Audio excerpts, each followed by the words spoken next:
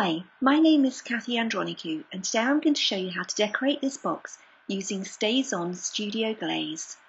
For this project I've used cactus green, cotton white, gold, ganache, blue Hawaii, emerald city, gothic purple and an Elizabeth craft peel-off.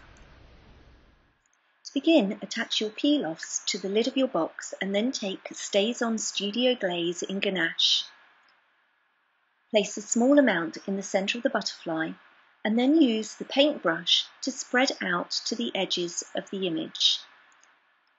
As you go along, you can get a nice hammered effect by just stippling into the actual glaze medium.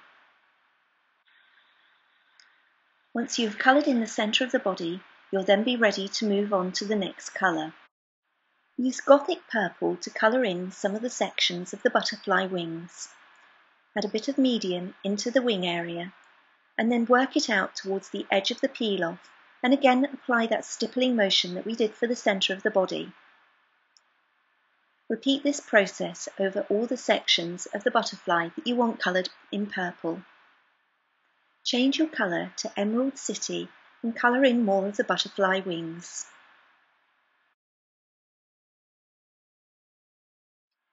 Then add gold to the centres of some of the flowers and also to the rest of the wings on the butterfly.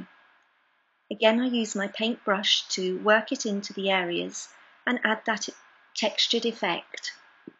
Finally, finish off the flowers by using blue Hawaii and cotton white and add some cactus green dots.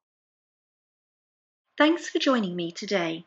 For more projects and techniques using Studio Glaze, check out Imagine Crafts on Facebook, Pinterest and at imaginecrafts.com.